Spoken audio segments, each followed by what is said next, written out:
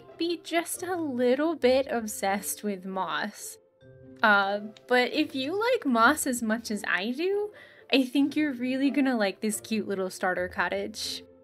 It's nice and small and super easy to build, and it features lots of pretty little details that really bring it to life. It can be a little bit hit or miss whether you can actually find moss early on in the game, so if you still want to build it even without moss, I'll be showing off a few variations to try with the roof at the end of the tutorial, so definitely make sure to stick around and check those out too. Before we get started, here's a list of all the materials we'll be using to build this house, plus some helpful items to have if you're building this in survival. Now, the first thing we're gonna do is decide where we want to build our house by marking out a rectangle that is 14 by 8 blocks in size. Then, to make the floor, go ahead and fill in the inside of the rectangle with spruce planks. Next, we'll construct the front wall by taking some stripped oak logs and building up a triangle shape following the dimensions on screen.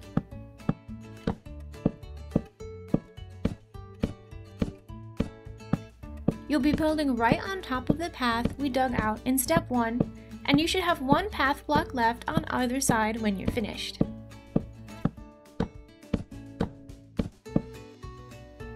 Then replace the bottom row with a mix of cobble and mossy cobblestone. Finally, we'll detail the front with plain oak logs facing outward to show the rings.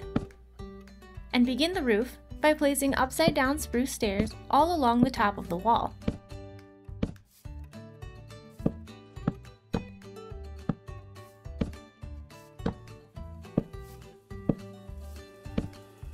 Once that's done, add a spruce stair right side up on top of each of these until you get to the top, where we'll then place 2 spruce slabs, and then come right back down the other side, placing spruce stairs again until you reach the other side of the roof. Then we'll head around to the back and build the same shape as before to create the back wall. Once again, replacing the bottom layer with cobble and mossy cobblestone. And again, we're going to place spruce stairs upside down all along the top edges, just like we did with the front of the house.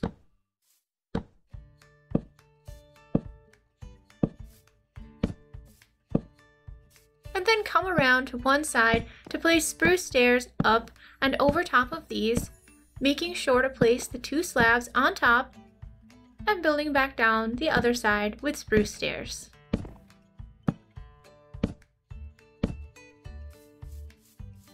Now we'll come around to one of the sides and begin filling in the roof with dirt blocks in between each set of stairs, like so. If you already have lots of moss, you can replace the dirt with moss in this step if you want to. However, in the next step, we're going to be using bone meal to convert the whole thing into moss and cover it with grass and flowers all in the same step, so I actually think doing it this way is a little bit easier and potentially costs less bone meal if you only have a little bit of moss to start with.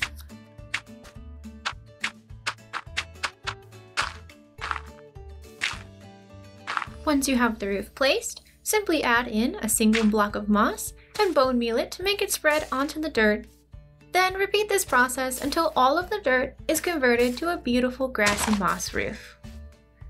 The moss will probably spread out from the roof and around the house just a little bit, and this is totally fine, as I think it blends the house into the surrounding terrain quite nicely.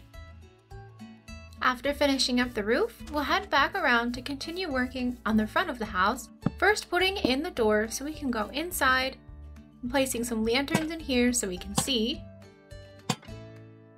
And then from inside, we'll set up a window by placing 2 trapdoors at the top center of the wall, and then head back outside, remembering to place the door on the way. Then scaffold up and remove the 2 blocks in front of the trapdoors, and add some cute flower pots for detail. Then add a row of spruce trapdoors, doubling up the 2 in the center, just to add a little extra visual interest and break up the wall in the front a little.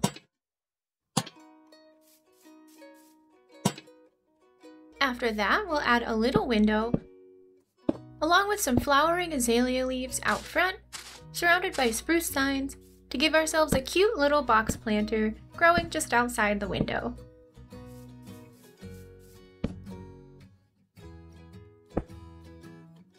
And then finally, we'll finish off the front with a little pathway by adding just a small handful of path blocks here and there, and then mixing in just a few blocks of mossy cobblestone.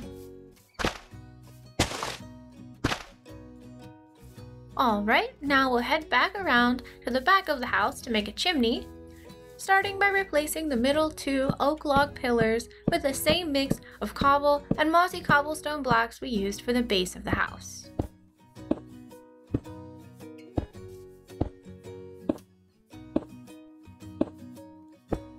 Then we'll add 4 more blocks out in front of the wall, as well as a block on either side, and then add some stair blocks on top to give the structure a little extra shape.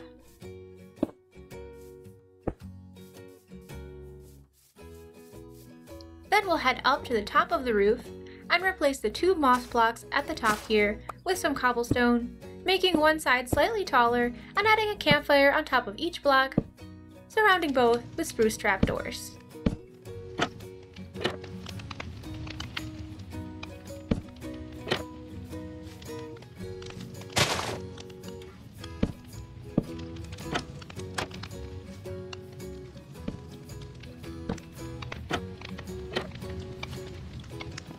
Once that's done, we'll head back down to the back of the house and add a few more details, starting with a little wheat farm.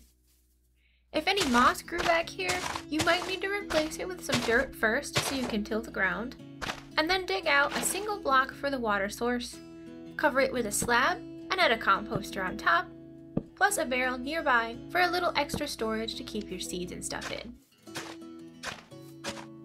I'm just gonna go with a cute little wheat field in the back here for now, but you can definitely make yours any size you want.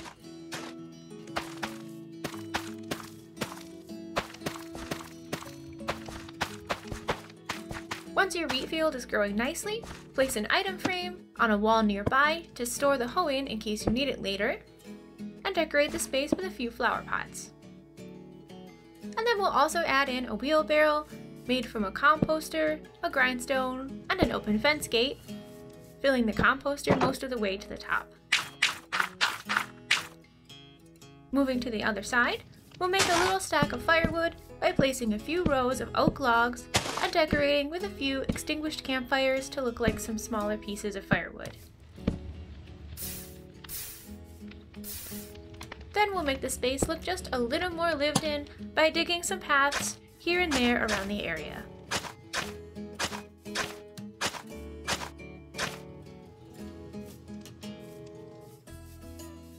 Now the last thing we're going to do for the outside of the build is take some birch leaves along with some flowering azalea leaves and place them somewhat sparingly on and around the roof, starting from the bottom and working our way up and over, focusing most of the leaves along the outside edges of the roof. I do want to note here that my birch leaves are yellow because I'm using a resource pack, so in my case, I feel like the birch leaves add a nice pop of color to the house. But if you're not using a resource pack, another excellent choice for adding color would be to mix some flowers in with the azalea leaves instead. Also, don't feel like you have to follow the placement of the leaves exactly here. I think I've done it differently every time I've built this house, and it always ends up looking really nice because the overgrown grassy look gives you a lot of room to play around with the block placement. And then lastly, I'm just going to go around the house and add some lilac bushes at the sides, along with a few more small flowers here and there. You can absolutely go crazy and add as many flowers as you like here. I'm not sure it's even possible to overdo it.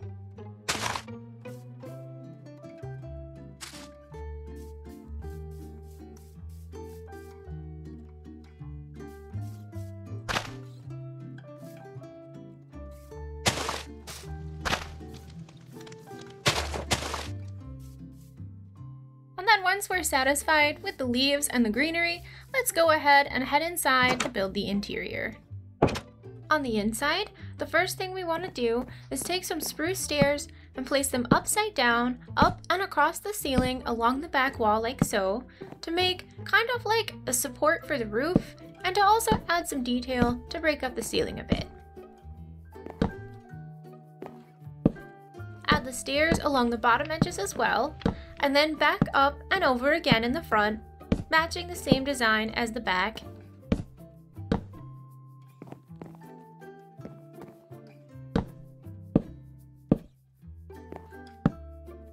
And then back along the other side as well. Then fill in the very top of the ceiling with spruce slabs connecting the front with the back.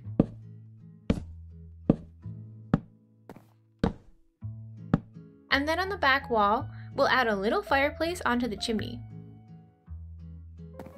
On either side of the chimney, place a normal stair with an upside down stair on top, connecting across with 2 more upside down stairs. Then place 2 slabs on the very top and some lit campfires at the bottom, which you could use to cook with in survival. For decoration, a potted oak sapling, along with a few candles, will add some nice detail to the mantle. Then on either side of the fireplace, we're going to line the walls with barrels for some storage, and add a cute little potted tree made from a dead bush with some azalea leaves on top. And then we'll repeat the same thing on the other side, only this time we'll use the flowering azalea leaves to add a little variety. And then add a single small painting, whichever one you like best, or an item frame in the corner here to tie the space together. And then at the front of the house, we're going to take a bed and turn it into a cozy but functional little reading nook by placing a trapdoor on either side, along with a couple shelves over on the wall, which you can decorate with some flowers and sea pickles, maybe some candles, or any little detail blocks you like best.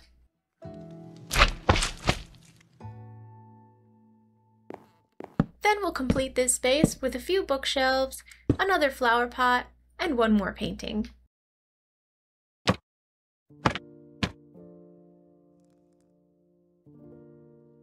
Off to the side, we'll add a space to store some armor along with all of our treasures from adventuring.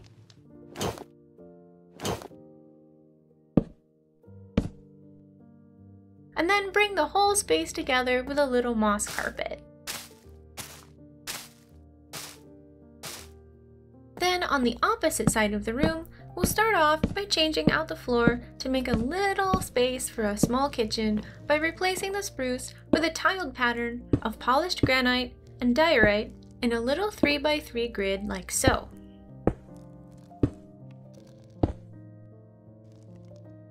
Then we'll add in some useful blocks like a crafting table and a furnace, which we'll decorate with a detector rail to look like a little cooktop. And then on the side, we'll make a little countertop using trapdoors. And then for the other side, we're just going to temporarily break one of the moss blocks in our roof to add a stair facing outward like so. And then we'll go ahead and put that back.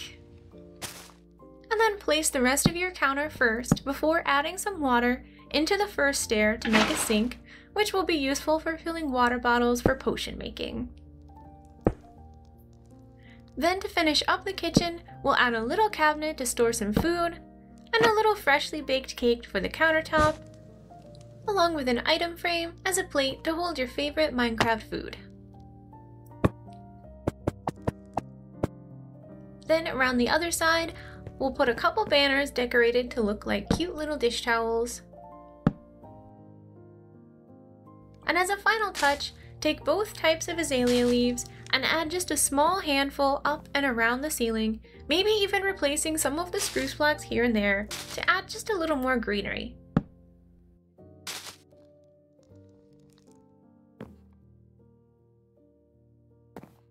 And finally, go ahead and take a step back to admire your cozy, mossy starter cottage.